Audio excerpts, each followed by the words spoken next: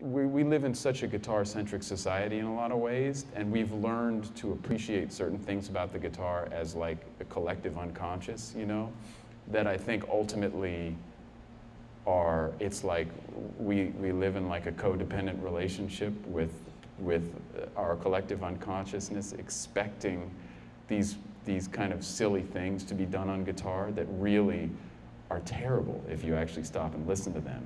You know, like certain things that are really exciting when you're 14, which is fantastic for that.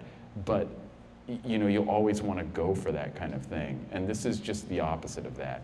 And it comes down to that, a point I'd like to make about, you know, there's really two kinds of chops, right? You think of chops as like covert chops and overt chops, you know? And overt chops are kind of essentially what we value as a society for some reason more than anything else.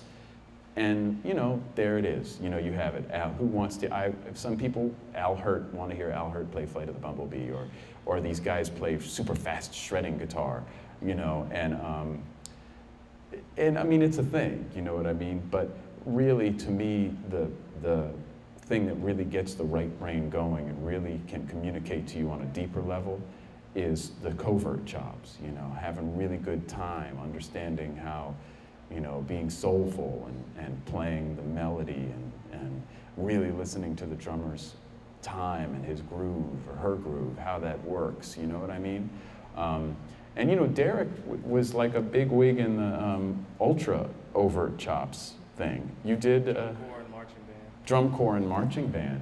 And exactly how much of that is useful in a musical situation? About 2%. But you know, covert chops, right?